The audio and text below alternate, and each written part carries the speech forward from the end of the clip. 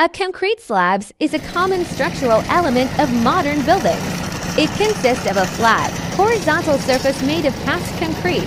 Steel-reinforced slabs, typically between 100 and 500 millimeters thick, are most often used to construct floors and ceilings. To make a concrete slabs, a laborer takes a pre-oiled mold.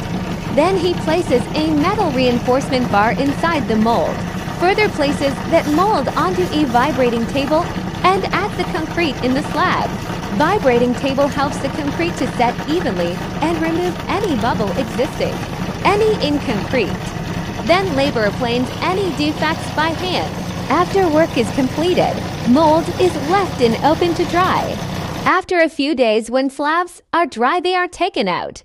Now these slabs can now be used as floor and roof material.